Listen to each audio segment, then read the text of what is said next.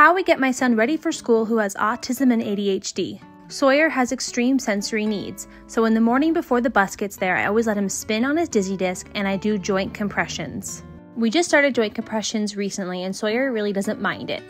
So basically you take each finger and you compress each joint 10 times. You can do wrists, elbows, feet, ankles, toes, any joint. But today, Sawyer was really only letting me do his fingers and his wrists. As you can see, Sawyer really doesn't mind it. I will say he loves his toes done, but his SMOs were on for school, so I really couldn't get to his toes. I did do his elbow right there, but he wouldn't let me do his other elbow.